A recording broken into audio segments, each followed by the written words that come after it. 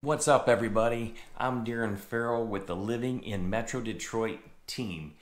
And if you want to know everything about what it's like to work, live, sleep, eat, play, anything in the Metro Detroit area, then hit that subscribe button, tap that bell, and you're going to know exactly when every new video we make is coming out for you. So if you're even thinking about moving to the Metro Detroit area, then shoot me a call, send me a text, even throw me an email. I don't care if it's day, night, weekend. We are here for you. We got your back. So there's a few things you're going to want to know before moving to Metro Detroit. I'm going to give you 9 reasons that you need to avoid moving here. You know what? I'm probably going to throw in a bonus, so stick around for that. Now let's get to it. Number 1, I'm going to say dreary days. Everybody says the weather, all this, yeah, it goes up and down. You know what? If it's going to snow, you know it's going to snow. You go out and play in the snow. That's all fine and dandy, but dreary days. When you don't have sunshine. Now, if you move here in the spring, that's going to be perfect because you're going to get here and everything's going to be growing. The sun's out. Yeah, you get the showers in the spring for a bit, but it's just intermixed with a whole bunch of sunshine. Through the summer, oh, gorgeous. You're going to love it. You're out, we go days, weeks on end with just beautiful sunshine with some showers mixed in and out. It's wonderful. Through the fall, still great. You get to Christmas time, you know what? It finally cools down. Maybe you get some snow for Christmas. Hopefully, we always love it when we do wake up for a white Christmas. Awesome here in Michigan. But then January 1st, it starts. Everybody who lives here knows for the next 4 months, you're waiting. It's that just horrible time of the year here. And I mean, if you're snowmobilers, if you ski, all these type of things, that's all great. But all the other time when you're working and just here and it's just cloud cover and it's dreary and there's no sun and it's 1 week, it's 2 weeks, it's 3 weeks, it's 4 weeks. It's brutal. It's totally brutal. And I mean, you can get, a light. Some people work with seasonal depression lights, seasonal depression. So you kind of get what I'm talking about. You can do something like that, or you know what? Buy a ticket. There are so many flights back and forth from here to Florida, from here to, well, we go down to Austin because that's where our kids are. We have 2 of them down there. So we jump on a plane, fly on down to Austin for 3, 4, 5 days, get away from this, enjoy some sun, get relaxed, get revitalized, and then we come on back and we make it for a little bit longer, plan a couple 1, 2, 3 week vacations in that time of the year. And that's what carries us through, because I tell you what, boom, the minute you get here in spring and it's 40 degrees out and the sun's out, everybody's got their shirt off, running around their shorts. It is crazy, but dreary days will get you. If you're not a big sports fan, then you probably don't want to be in the Detroit metro area, because I tell you what, we have some of the best and most loyal fans in the world. I mean, you talk to a Lions fan who's been waiting since 1957 for a team that's halfway decent. That's some pretty good loyalty right there. Now, the Wings have done well. We've had our day with the Pistons. A lot of great things that happened there. But every time you go down there, whether or not we have a winning season, a losing season, Tigers have people in there every single day. It's incredible, just the loyalty of our fan base and how Michiganders love their sports teams. And then to take it on a different level, we've got U of M and Michigan State, 2 powerhouse teams that always dominate in one of the areas somewhere. So if you're not into sports, a lot of people are going to be talking about it, so be ready. People talk about the schools in Detroit. So let's look at it this way. If you live in Detroit, you're going to have horrible schools. They've been mismanaged. People have stolen things from them. I mean, that list goes on and on. You can do all the research for that. But if you're going to be in Detroit, then you know what? Send your kids to private. It's about the only thing you're going to be able to do. If you're outside Detroit, which is where most people live in the Metro Detroit area, we have phenomenal schools. Go on niche.com. Take a look around. Incredible, incredible schools. Known nationwide for what we have. Do we have private schools? We have phenomenal private schools too. So whatever avenue you're looking for or whatever school system you need, it's out there. Give us a call and we'll get you a list of what schools fit your criteria, your needs for your family, and we'll find some spots and we'll go take a look. You might want to avoid Metro Detroit if you don't like wildlife. If you don't like animals around you, they're gonna be here. Now, deer are everywhere. You gotta dodge them in your car, you gotta shoo them out of your yard because they eat literally everything you planted that looks nice. So be ready for that, buy your sprays, all these things. I don't know, for everything everybody does, I never find anybody that it actually works for. You turn around one day, you forgot about it, and they eat it anyways. So be ready for that. Right around here in our little neck of the woods here, we have turkeys. And these things tear up the grass like no tomorrow. And there's nothing you can do. They are protected by the state of Michigan. You just have to let them tear up your lawn and then go back, reseed it, fix it, and move on from there. And then, of course, we've got all the little animals that like to run around. You know, we've got squirrels and chipmunks dig up everything too. We've got skunks, we've got raccoons that jump into things and you gotta keep it all covered up. So all these little type of animals we have. We don't have that many snakes, so at least that's pretty good. You southern guys, you got a lot more snakes you gotta deal with that we don't have to. But if you don't like wildlife, then this might not be the place for you.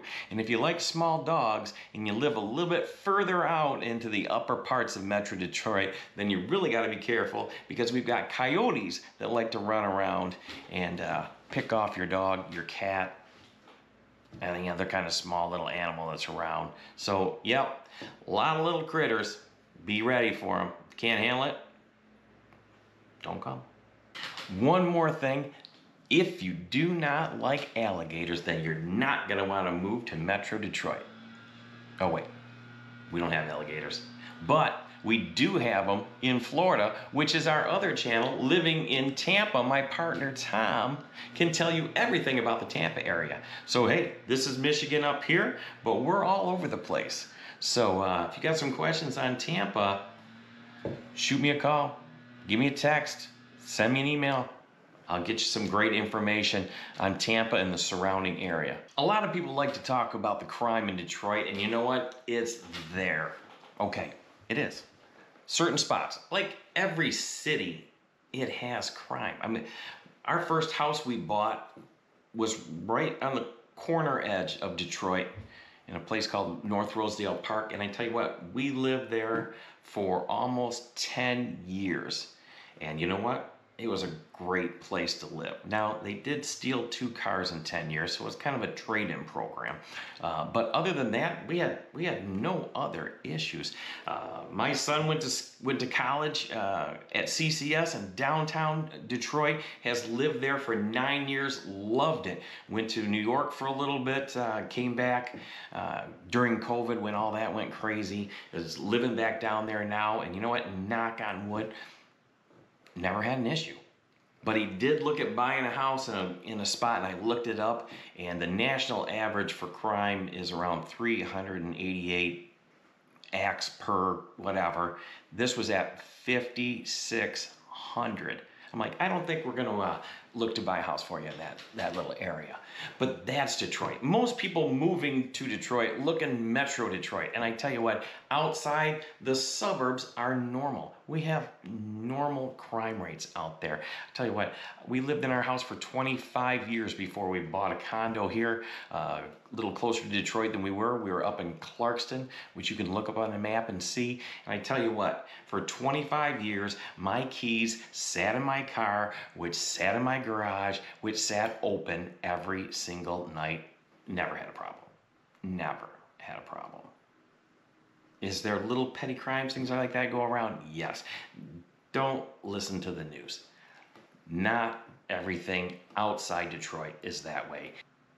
Next up, auto insurance. Okay, you know what? If you're going to be #1 in the country, why not be #1 in something, right? Unfortunately for us, that's auto insurance. It is nutso, ridiculous, stupid in here. Especially if you're in Detroit. We're number one. Say what? Then doubles up from there. My son, who moved back from New York, finally needed a car again, hadn't had a car for 4 years. We insured it. We were close to $500 a month for a car that did not even have collision on it. It was just basically, in case anything happened, he was covered. But if something smashed the car, done, gonzo, no coverage for that. $500 a month for the first 6 months until you can go back and get out of a pool that they put you in. It's crazy. It's ridiculous. But with all the other things that we have going on here, I tell you what, that's just one little spot. Every place has something that's gonna catch you. For here, it's gonna be the auto insurance. If you're taking a job in Michigan and you're gonna move here, then 9 out of 10 times, you're probably gonna have to deal with the fact that the job market moves up and down with how the automotive companies are doing. We're tied to it. We can't get away from it. I tell you what, I had 35 years in the flooring industry, and I tell you what, the minute they talk strike, the minute sales go down, we follow right with them. So most everything is tied into that. So with the job market, be ready for those type of things that are going to happen, and that's just part of it. I don't know what else to tell you. If you don't like water, aka lakes, then you may want to avoid Michigan, because I tell you what, with over 11,000 of them, you're going to hit them somewhere. Normally every 5 seconds, somewhere here. And I mean, if you don't like big lakes, then you got a really big problem, because we were surrounded by them. 3,200 miles of lakeshore in Michigan. Number 1 in the country. Nice, huh? So with that, I tell you what, not only is it just lake living and all the great things that go around with that, but every time you got to drive somewhere, you know what? All you're doing is dodging in between. No road goes straight in lower Michigan, right in the metro Detroit area, because there's a lake somewhere around it. But you can always give directions by telling what lake you're bouncing in between, and that's right where you're from. So buy a boat, get some jet skis, because in the summer, lakes are the place to be. I tell you what, for my whole life, that's all we did. On the weekends, we'd have certain friends, different lakes. Different lakes have different feels around here. That's another video that we can do. Some lakes are skiing lakes, so they have courses set up. They're very, into that. Other lakes are just pure party lakes. I mean, just sitting out, drinking brewskis all day long on a pontoon boat, and that is just how the whole lake works. If you want to water ski other stuff, it's tough because there's so many boats just parked out in the middle of the lake. And there's some lakes that are just quiet. Some lakes don't even allow you to have a motor on it. So I mean, you can pick all the different kind of lakes that you want, because they have them here in Michigan. So water, get used to it. We got it. Come play in it. Okay. If you don't like basements, or really even know what basements are, you may not want to move here. Because I tell you what, my kids hated the basement. The boogeyman lives in the basement.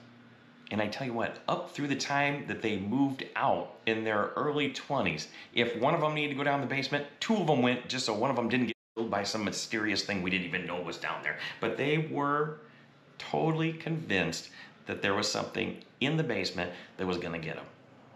Could never get that out of them. And it was a walkout basement. So I mean, it isn't even like you went down into a pit. You could walk out into the pool behind the house. Never got that. But basements, if you don't like basements, I don't know. I never thought that there were so little basements in the U.S., but there's really only 7 states that have a lot of them. And even in Michigan, it's not that big of a number once I did a little bit more research. But I tell you what, in Metro Detroit, up in Oakland County, close to 50% of the houses have basements. And a lot of them are walkouts, probably a lot of time on the lake, or just on a little bit more of a hilly region that's in Oakland County. We get great basements. I loved it. It's always cooler down here in our condo. I tell you what, you go down, 10-degree drop right now. It's 85 degrees out. It can be hot as heck in the rest of this condo. Walk downstairs, boom, a crisp, easy 68 degrees, no air on, just sit down there. I mean, we had covers on last night. It was 88 degrees out when we went to bed. And we had covers downstairs while we were watching television, right before the storm blew through and the middle of our movie and the cable went out.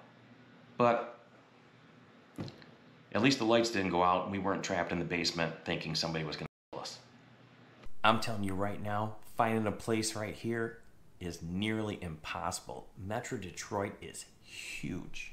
If you want to know everything about living in Metro Detroit, I mean, work, eat, sleep, party, finding something, whatever you want to do, we've got your back.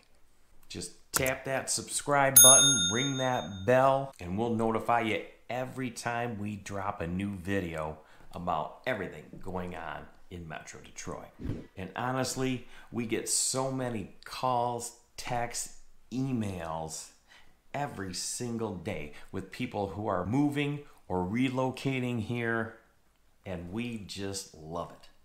All we've got to know is a few things that you like, a couple things that you don't like, type of house that you're at, where your job is, or if you don't have a job, if you work from home, what's your style, what do you like? Give us a few of those things and we're going to say, yep, got a couple areas that I think are going to work out perfectly.